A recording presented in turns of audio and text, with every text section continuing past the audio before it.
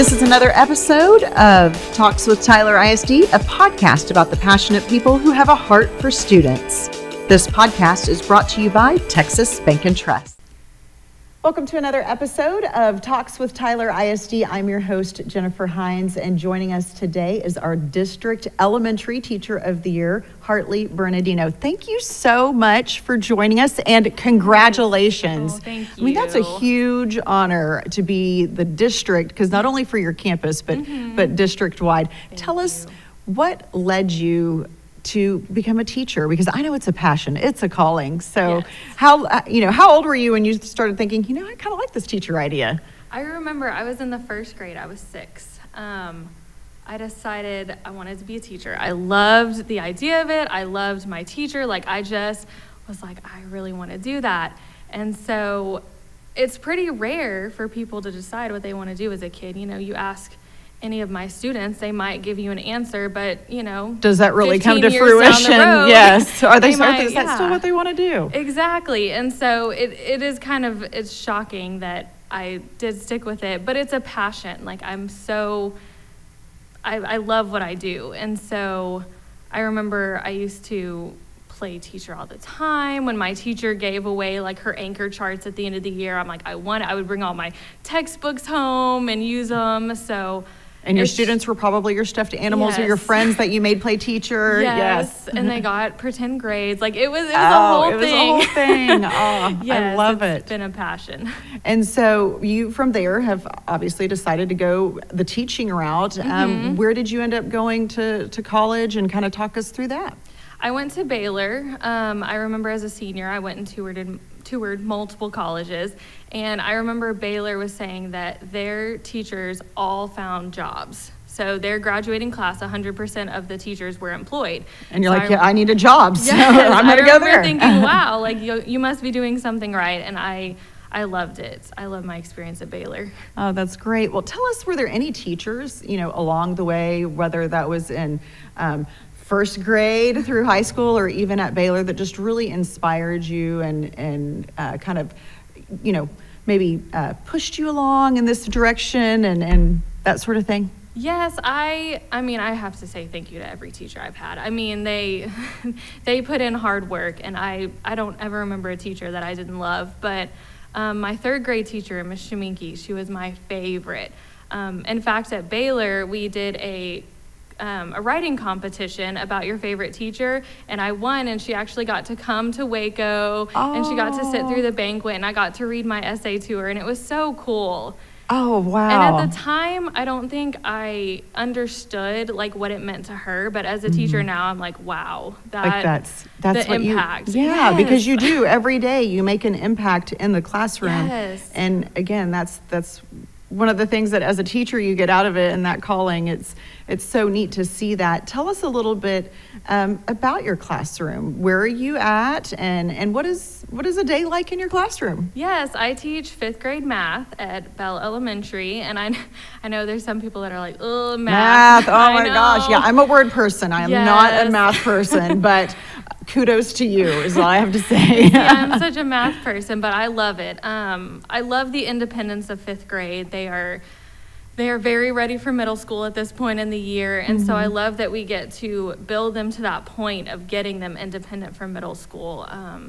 I'm a creature of habit, so therefore my classroom is very habitual. They know what they're supposed to do every day. They know their routines. Right now we're doing star review, so I've got to keep them on their toes. We play lots of games, lots of fun activities, so. Yeah, it's great to have that interaction. So you Yes. bring creativity to the classroom as well. I try to as much as I can. It can be challenging having a set of standards to teach, but I want them to remember their experience in my class. And you actually have kind of a quote that you live by when it comes to your kind of educational philosophy. Share that with us. Yes, so I remember in college, and I've seen the video multiple times, and every time I see it, I'm like, wow. If you've seen the video by Rita Pearson, she says, students don't learn from teachers they don't like. So you got to be likable. Yes. And it's that relationship building with your students. It can't just be presenting the materials. You have to know them on a deeper level. And so what do you do? Is there anything that you do specifically to make sure that you have that connection with them? Because again, it's not just teaching them the material, it's the relationship building. Yes, I love to reinforce positively. So I have these things, I call them awesome alerts, and it can stem from you did awesome on your test versus like, hey, I saw you like reach out and help another student who was struggling today, or just like, hey, you came in and you got all of your work done today and I love that. And so I send them home and the parents sign them and they return them and they get to choose something out of my prize box. But my hope is that when they take it home, they get to have that little celebration with their family. So it's the small victories. Yes. And it's letting the parents know that they are, their kids doing well in class. So it's that parental engagement. Yes. Speaking of parental engagement, as parents, what can we do to support teachers? What is it that you would suggest to somebody that is listening to this right now that maybe as a parent you haven't thought about that before? I think it's just supporting teachers and understanding what we do. Our job goes so much further than academics, and I try to express that to parents. If there's a behavior concern, it's not necessarily about academics, but our goal is to make them successful adults. And so that's the hard part of our job is relating to the parents. And I haven't met a single teacher that enjoys having difficult conversations with parents. That can be a really hard part of the job. Yeah, absolutely. But a much needed part of the job, because again, it's not just academics. You're really trying to help shape the whole child. It's the soft skills and the academic skills. It's the whole thing, the leadership, the responsibility. And it's because we care. Right. And sometimes I think that gets lost in translation, but our goal is to get them ready for adulthood, not only middle school.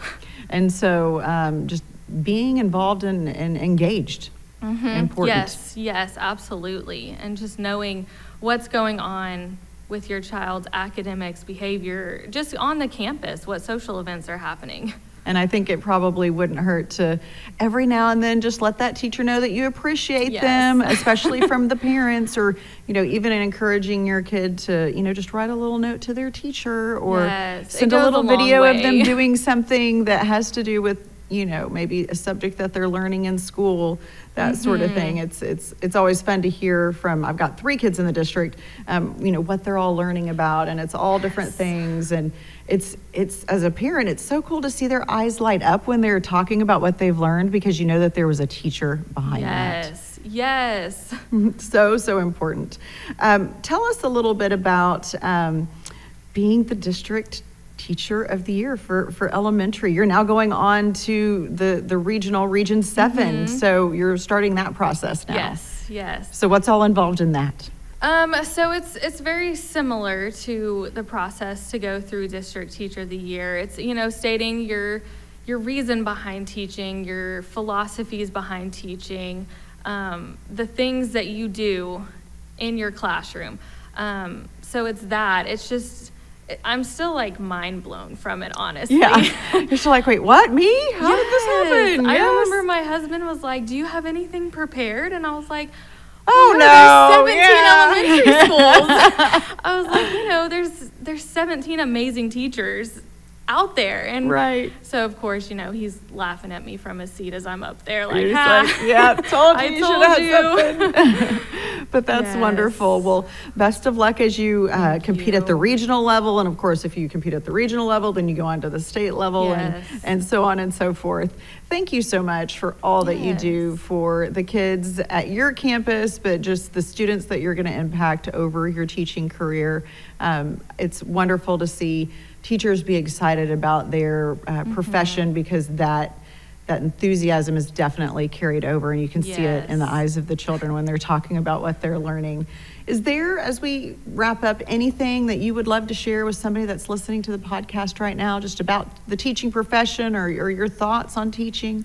I love what I do. It is one of the hardest jobs, I personally believe, but it is one of the most rewarding jobs, and I'm proud to represent the district, and like I said, I'm still mind blown. I'm so thankful. I have amazing administrators, amazing family, that supported me to get here. So.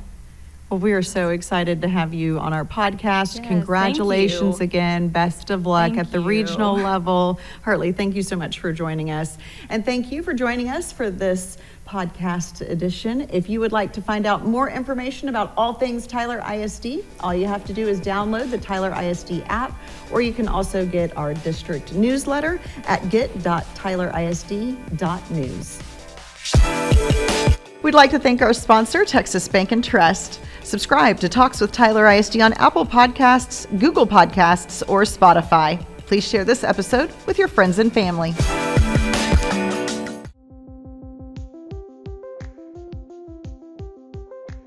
Introducing the brand new app for Tyler ISD. It's everything Tyler ISD in your pocket. This is the home screen. Tap the schools icon in the bottom right to select a specific school. Tap the 3 horizontal lines in the bottom left to see all the menu items. To turn on push notifications, tap Settings and select Push Notifications. The Events section shows a list of events throughout the school. You can use this button to add an event to your calendar, or tap here to share the event with friends and family.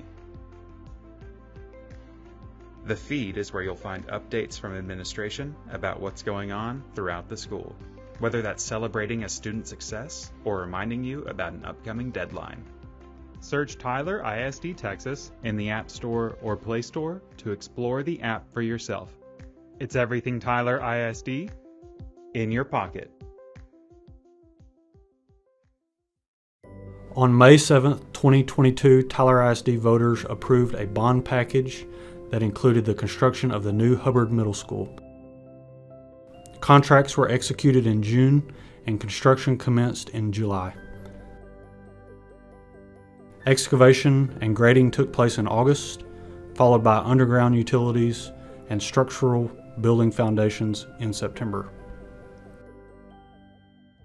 Rammed aggregate piers were installed and a site retaining wall for the new courtyard was constructed.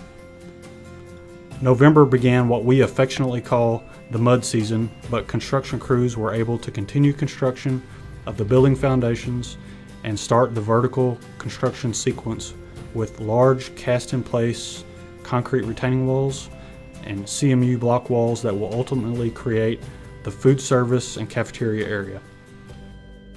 In December, we saw additional vertical construction with the commencement of structural steel framework, creating the 3-story academic wing. Structural steel continued in January, followed by the placement of the concrete slabs on deck for the 2nd and 3rd stories. Interior and exterior metal stud framing began, roof decking was started, and mechanical, electrical, and plumbing trades began.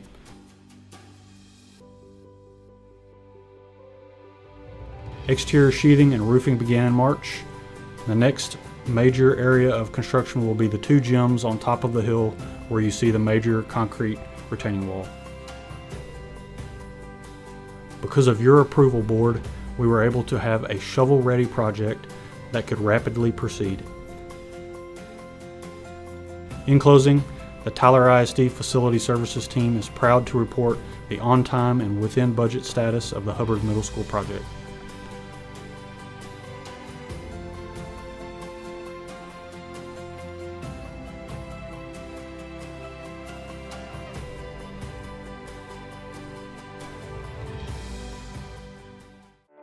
With the support of taxpayers' vote to continue building great facilities for Tyler ISD, the new Early College High School located next to the existing Career and Technology Center is well underway with construction.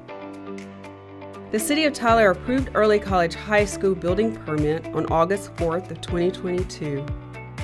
The parking lot was scheduled first because it serves as the main laydown area for subcontractor parking and material storage. The first pour for the parking lot and job site was completed at the beginning of October, followed by mobilization of geopiers. While weather conditions during the month of November 2022 have brought some difficulty, construction has progressed forward. ICF's foundation was poured for the tornado shelter slab mid-November of 2022, and walls started going up December 2nd. From the start of the new year to end of February, SCI concentrated on continuing footing and foundation pours for the kitchen area, and recently finished pouring the last part of the foundation located on the southwest side of the building. The crane was mobilized to the site for installers to start erecting structural steel February 27th of 2023. Outside the construction of Early College High School, a practice turf field is planned for use of physical education class usage. In the future, you can expect to see the CMU block in the kitchen and ICF to be completed in April, as well as the structural steel to be completed by May of 2023. With the proposed schedule and adjustments made due to permit approval and weather conditions, the project is still scheduled to finish on time and is within budget. This concludes the report for Early College High School. Thank you again to our taxpayers for your ongoing support of the approved 2022 bond package projects for Tyler ISD.